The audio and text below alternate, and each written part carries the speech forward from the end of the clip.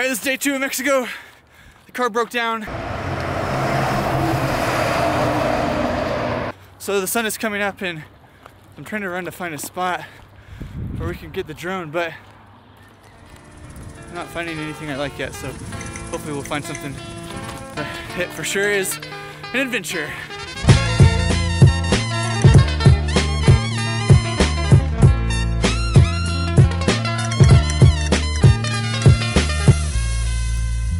It's 5:30 in the morning here in Mexico, and we're gonna get some sunrise shots. Let's go. Let's do this.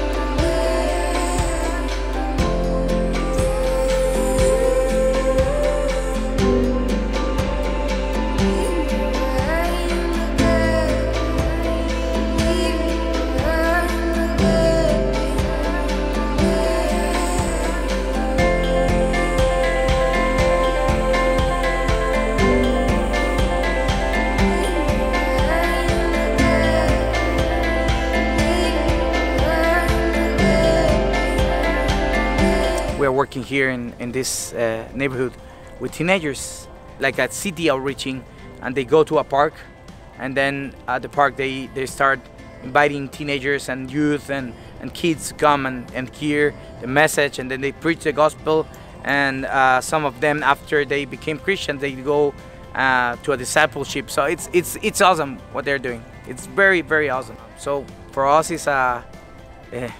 it's something that is encouraging us to have you here and bless the ministry, film what we are doing, and then try to share this with the people that we are connecting with. So thank you so much for what you're doing.